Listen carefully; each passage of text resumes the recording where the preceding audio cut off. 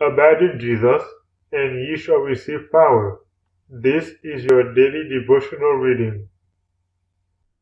Inspired by the Spirit, August 17th, to avoid doctrinal errors. And account that the long-suffering of our Lord is salvation, even as our beloved brother Paul, also according to the wisdom given unto him, hath written unto you, as also in all his epistles, speaking in them of these things, in which are some things hard to be understood, which they that are unlearned and unstable wrest, as they do also the other scriptures, unto their own destruction. 2 Peter chapter 3, verses 15 and 16. The Lord will certainly do great things for us if we will hunger and thirst after righteousness. We are the purchased property of Jesus Christ. We must not lose our devotion, our consecration. We are in conflict with the errors and delusions that have to be swept away from the minds of those who have not acted upon the light they already have. Bible truth is our only safety.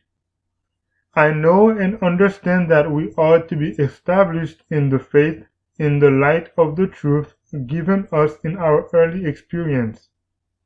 At that time, one error after another pressed in upon us, and ministers and doctors brought in new doctrines. We would search the scriptures with much prayer, and the Holy Spirit would bring the truth to our minds. Sometimes whole nights would be devoted to searching the scriptures and earnestly asking God for guidance. Companies of earnest, devoted men and women assembled for this purpose. The power of God would come upon me, and I was enabled clearly to define what is truth and what is error. As the points of our faith were thus established, our feet were placed upon a solid foundation.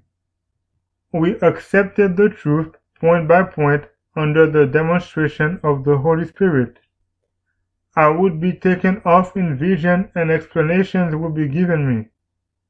I was given illustrations of the heavenly things and of the sanctuary, so that we were placed where light was shining on us in clear, distinct rays. All these truths are immortalized in my writings. The Lord never denies His word. Men may get up scheme after scheme, and the enemy will seek to seduce souls from the truth, but all who believe that the Lord has spoken through Sister White and has given her a message will be safe from the many delusions that will come in these last days.